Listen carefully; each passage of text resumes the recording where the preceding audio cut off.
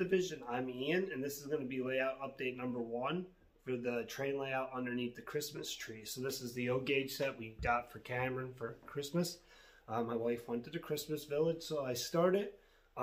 We went the other day, we picked up some more track to make our oval bigger. We picked up some rolling stock. I ordered 2 from Menards, and we got 1 at a local hobby shop here in Lehighton that has O scale, N scale, and HO scale.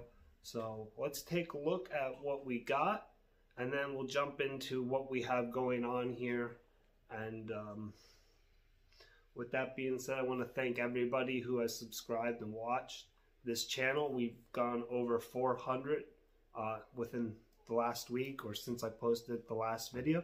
So I just want to say a thank you to all that watch and appreciate the content I put out. That means a lot to me that people get joy out of this. So with that being said, let's get into the layout. Okay, before we look into the changes for the layout here underneath the Christmas tree, let's take a look at some of the new rolling stock we picked up. The original starter set we bought came with the covered hopper and the flat car. I had the Atlas O-gauge box car already, so we went ahead and added 3 more cars, and I ordered 2 from Menards. The first one's a Lehigh Valley covered hopper. It's got the built by Menards in 2020, the print, the white with the red Lehigh Valley flag. It's got the red hatches up top. Really nice car for 20 bucks. I mean, the trucks are a little cheap on these, but it is what you get. And I'm happy with them. So one thing I did notice about the covered hopper, here's the Lionel one, and you can see that the plastic shell part of the car, exactly the same. The only difference is this has the Lionel trucks on it. So moving on, we got another car from Menards, and that's a hopper car, Reading and Northern. This is a fantasy scheme for a hopper car. It's pretty close to what they have on their covered hopper cars. This one says built in 2019 by Menards. Just a nice car. They were nice, cheap cars to, add to our train so it wasn't so short. And then moving on, the last car is a RMT. So these are probably made at the same place as the Menards cars because they're exactly the same. Trucks are the same on them. They got this, pull thing here to undo it. They don't have the side latch like a Lionel. It's got the snow load in this one, and this is the North Pole and Snowflake. It's a snow loading only, so no coal in here, only snow. Alright, so let's move on to the layout. Okay, so the North Pole and Snowflake hopper car we got from a local hobby shop. I found out I have a hobby shop in town. They have a good selection for a smaller store. They have N scale, O, and HO. They have more HO and O scale, I believe, than N. But we got the cover, or the Snowflake, the North Pole Snowflake hopper there. And the main reason we had gone was to get more straights to make our oval bigger. So as you can see, this piece right here is a 30-inch straight. So we got 2 of those and put one on this side, one on that far side. And then our starter set came with 4 10-inch straights. So there's 2 on that side and then 2 over here. So it's just an oval. So what I started was I took the Diaper Genie box from our Diaper Genie for Cameron and cut it in half and placed the one there, and then placed the one back there. And then I made that piece of cardboard there to block it off, and then we fastened that top piece on, and I put some supports in the back because we have 2 cats and they're going to be climbing on this. So it's strong enough that the cats won't damage it. And then I measured for our tree stand and got that exactly where we needed it to be.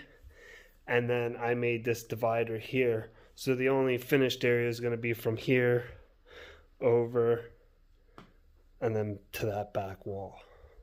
So the tree will be right there, and then this will be our winter wonderland. So that's where we're at so far, and then I'm going to move in closer and we'll take a look over there. So I decided to start working in this corner and work my way around the track all the way over to that side. So the first thing I did was I cut this tunnel portal out of cardboard, painted it with a granite gray, dark granite gray. It was satin, so this came out shiny, but that's okay. And then I took a Sharpie and drew in the keystone and the blocks and the stone. And then for this side, I decided to make a wing wall. So I just took a piece of 1-inch foam, painted it gray, drew the lines on it, and then I cut it on an angle here so it goes up to the backdrop, and I just painted that white in with snow. Then I took cardboard and just kept layering here to make a little corner that's, you know, up off. There's a little figurine, 2 of the trees.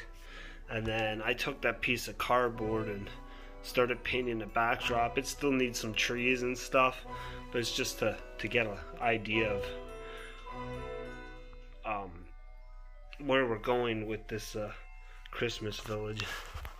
So I think it's starting to look pretty good, the little bit that I was able to get done over here. I'm happy with it.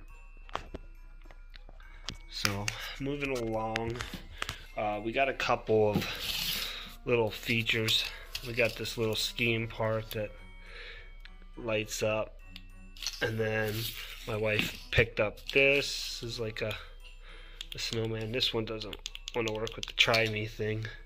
And then I bought my wife this last year because we were gonna do the Christmas village and then didn't.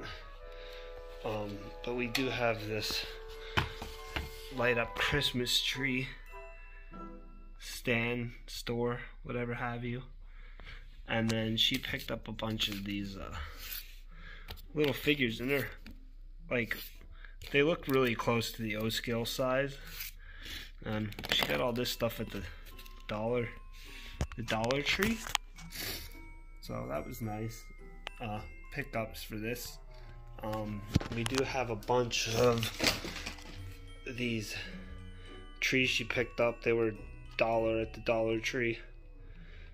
You get 2 plastic trees with the snow on them. So she picked up a bunch of those. I have 2 up there. You know, they look pretty good once you start putting them in place with some other things. So that's where we're at. I'm gonna build a couple buildings out of cardboard for this.